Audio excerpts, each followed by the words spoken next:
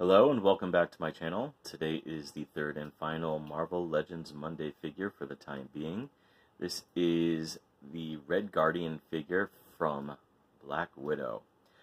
Unlike last week's figure of Katy, I've actually seen the movie before making this review, so I can actually talk about it, and that's why I got the figure.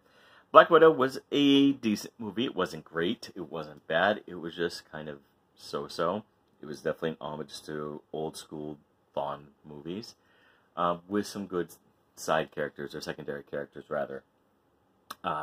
Yelena, I think, stole the whole movie, and second place was Alexei.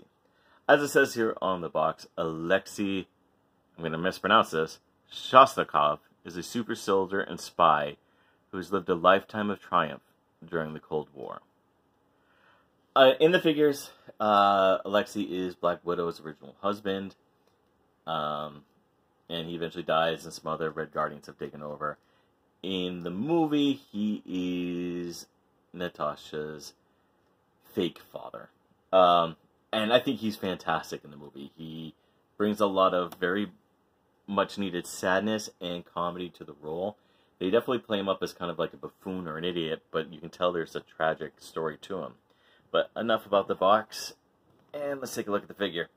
The figure, as you can see here, unlike last week's figure, and especially Loki, he can actually stand up on his own.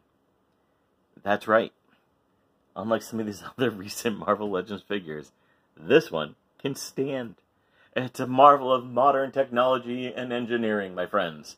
A toy, an action figure, who can stand on his own.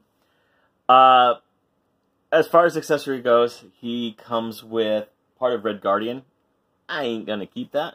That'll be on eBay soon, so do keep an eye on my eBay channel. And then he comes with his shield. Now the shield you can either store in his back like this, or on his arm with this. So while I go ahead and put this on his back, we'll take a look at the figure here. And my one complaint, my very, very, very one complaint, you don't have an alternate head. You don't get that mask. I like the mask. But this is a very good looking figure. It looks like the actor, they could have done a little bit more gray in the beard, maybe a little bit more disheveled, more like my beard, but it looks good. He does have standard Marvel articulation at this point. We should know what we're talking about. Ab crunch, waist rotation, legs. Unlike the past two figures, he can actually pose a little bit. Loki's all fault is he'll fall over. He's too thin and wiry. But as far as he goes, this is definitely a good looking figure, and I'm actually very impressed. If Halloween was going to exist this year, and I doubt it will at this point, I would have dressed up as Red Guardian, I think. I am definitely somebody who appreciates that character, but as you can see, it does look good. And again, like I said before, unlike some other recent figures, he can stand. He can stand, which means he can also be posed, which means he's actually kind of worth it. As you can see in the back here, you do have the cross-product sale, but I ain't getting any of them. Maybe Yelena. But here we go. It looks good. Again, it's a Marvel Legends figure, so there ain't much to talk about. I knocked him over there. That wasn't him. But as you can see, it is a good-looking figure, and it will look good on your shelf, especially if you are a fan of the Marvel Cinematic Universe.